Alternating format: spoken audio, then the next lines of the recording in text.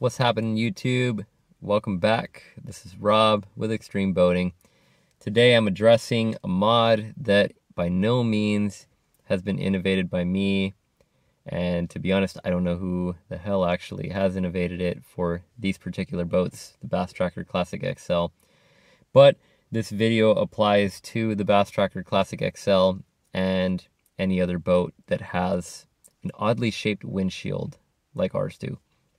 So I don't know what the other boats' windshields are going to be made of. Our particular ones are either made of Lexan or acrylic. I'm going to believe it's acrylic based on the way it smelled as I was cutting it. It sounds funny, but it's true. It did have that kind of acrylic paint style smell, so I'm going to assume acrylic. Anyways, list of items that you will need to perform this mod. You're gonna need some thicker painter's tape. I wouldn't go with the thin stuff. Definitely go thicker. A thin style Sharpie, or a thin point, fine point, whatever you want to call it. Okay, this next one is actually what you're going to be using to cut the windshield. I've seen a lot of different recommendations on it. This was the first time I ever did the mod. First time I've ever messed with acrylic. Didn't know how it was going to turn out.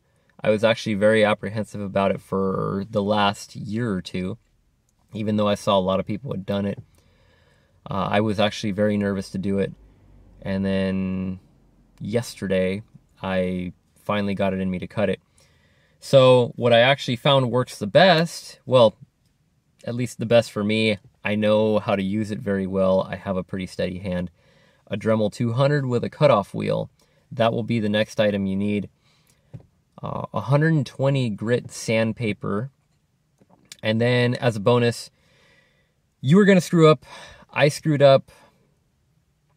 You get a little careless. You get a little sloppy as you're doing it. I am very guilty of that in some of the things I do, especially when it comes to visual items like a windshield, acrylic, apparently transparent items, painted surfaces. It's all fixable at the end of the day. You're going to need some rubbing compound, a cordless drill with the buffer style attachments. This is all bonus stuff. This is just in case you screw up. Though you may actually need it. So it's good to have it and not need it. Better than needing it and not having it. So, just to recap, fine point Sharpie, masking tape, painter's tape, you know, the green frog style tape or the blue 3M style tape works. Dremel 200 or some kind of oscillating attachment. I've heard a hacksaw works well as well. Some kind of diamond bit attachment crap. I don't know. The Dremel 200 with the cutoff wheel worked fantastic for me. And then, yes, I screwed up. I did screw up. You may actually even see it in some of the pictures that I'm showing in this video. Up on the upper right corner, you will see like a scratched area. And I did that while I was taking down the edges and, you know, kind of evening everything out. It's okay. I screwed up. You'll probably screw up too. And you know what? That's okay. As long as you got the stuff to fix it. Like I said, just get some 120 grit sandpaper. Get like a 3-pack of that. Should be plenty. If you don't have rubbing compound, polishing compound, buffer, and or, you know, a buffer style attachments for a cordless drill, that's okay. We can always take that down. We can always take down any additional scratches with 400 grit or even 800 grit sandpaper. The finer the grit, the more clarity you get, the finer the scratching becomes. So, yeah. Anyways, things turned out really good. Like I said, it was my first time. And yes, I screwed up a few times. You'll notice I keep harping on that.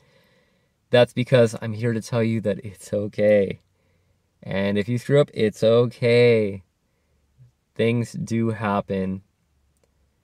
And everything is fixable. Just remember that as you're doing things, everything is fixable.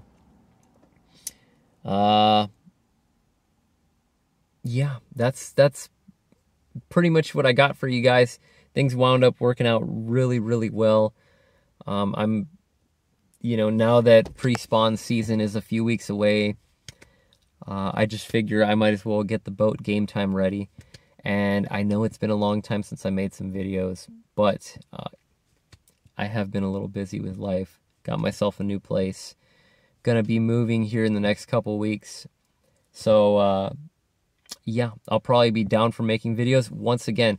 But I figured it was a good time to upload something. I was kind of in the modding spirit for the boat because that windshield just kept pissing me off, the way it was shaped. And the way it kind of was obstructing my view. I'm a short guy. I'm about 5'5". Anyone within that size range will notice and tell you probably the same thing, which is why a lot of people have done it. But just know it's not a very complex process. Take your time. Just make sure you have the right tools for the job, which I've already listed down a couple times. I'll leave it in the information section as well. Big shout out to my girlfriend for getting me this hat right here. Love it to death. I've actually been wearing it since she got it for me. I love how it has a hidden compartment in it. I don't know the brand of it. It may be part of one of the stickers that I took off of it. I think it said BART Bridge, B-A-R-T, Bridge, kind of like Bay Area Rapid Transit Bridge. I think it's all one word. Google's your friend, honestly. You may be able to find it. They got a bunch of different patches. Like this one's Delta. It's got fishes. That's why she liked it. She kind of supports my bad habits sometimes. But regardless, yeah, her birthday's coming up. Happy birthday, baby.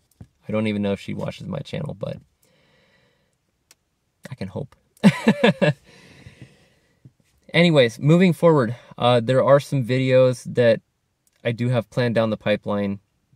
Nothing crazy, nothing major, but they are easily a few weeks to months out. I'll probably be making a video breaking down exactly how you take down the ECU mod, or the 60 horsepower conversion mod. Probably be doing like a step-by-step because some people have asked for it. I'll be showing you how to relocate your paddle and your Bass Tracker Classic XL if you want some more space in the back compartment, or the storage compartment right behind the seats. Maybe showing you actually, definitely, I think the next video will be the Garmin Force Troller and kind of a review on that.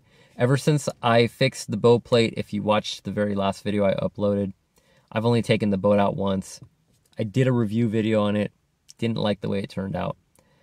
So I'm going to go ahead and redo it. Wait to redo it until I take it out to the water next time.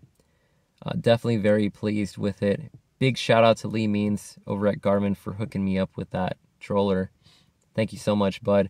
I haven't forgotten about you. I will make that video. Anyways, if you enjoyed my content, like, subscribe, comment, all that other fun shit. Thank you so much, guys. This is Rob with Extreme Boating. Have a great rest of your day. Tight lines. I'll see you soon.